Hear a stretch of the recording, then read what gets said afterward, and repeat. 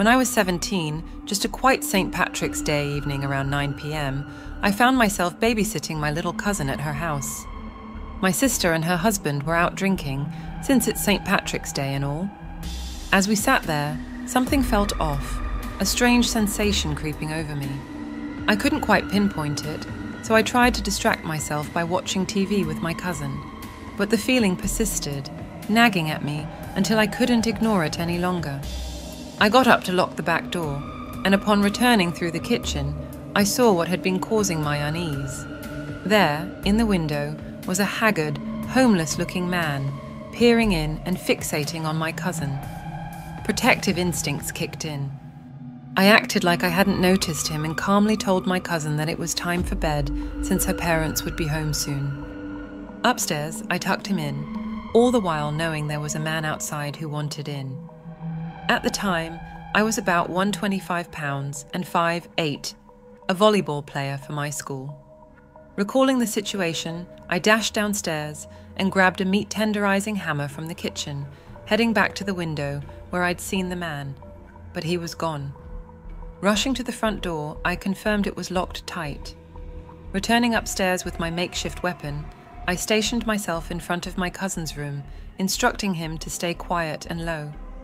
I called the police and then my sister and her husband, but help was still some time away. Suddenly, a window shattered, followed by heavy footsteps downstairs. I urged my cousin to stay calm, hiding under the covers while I braced myself with the hammer. I could hear the intruder moving about, a chilling experience. Gripping the hammer tightly, I waited, feeling like my heart might burst from my chest. Then, the sound of boots on the stairs.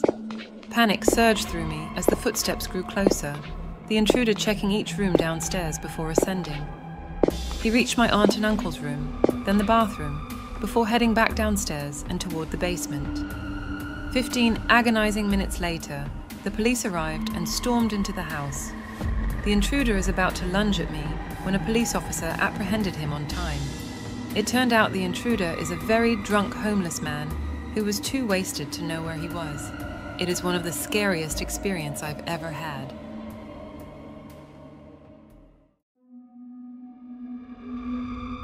When I first moved to America, I didn't know much about St. Patrick's Day. Sure, I was familiar with American culture, and growing up in Hokkaido, Japan, I was vaguely aware that St. Patrick's Day existed, but I had no idea it was taken so seriously by Irish Americans. So, my first March 17th as a student at Boston University was certainly an eye-opener. I remember waking up that morning like any other day. I threw on some clothes, ate a small breakfast, then headed down to Boston Common to catch the T to the university library. It was only then that I saw just how enthusiastic Boston was over St. Patrick's Day. Almost everyone I saw had some item of green clothing on. Even smartly dressed businessmen had little green pocket squares or four-leaf clover pins. I saw big groups of kilted men with bagpipes, and even people dressed as small red-haired creatures, though I couldn't recall the word for them at the time. Yet amidst this festive atmosphere, my encounter took a dark turn. As the train stopped and led on more passengers, one man immediately locked eyes with me. I silently prayed he would leave me alone, but to no avail.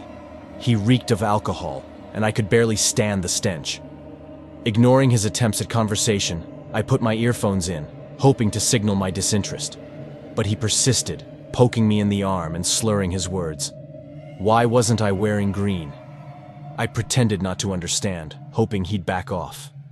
Instead, he grew louder and more insistent, even resorting to pinching me when I failed to respond to his satisfaction.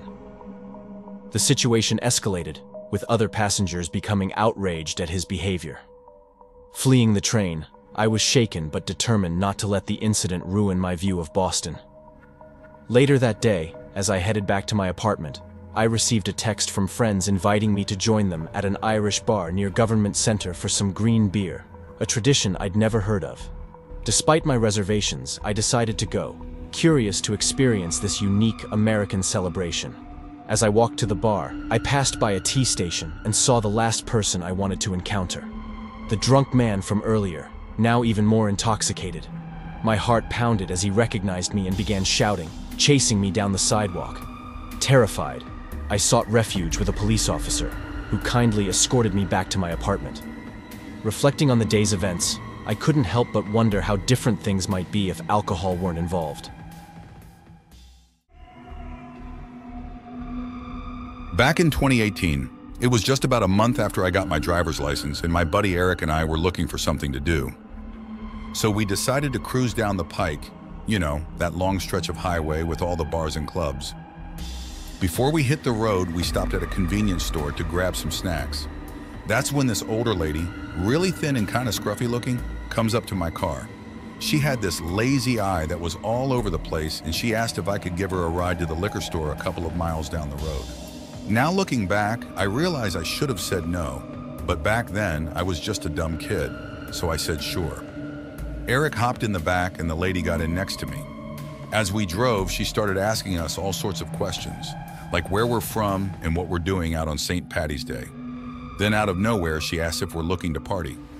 I tell her we're not, but she doesn't seem to believe me.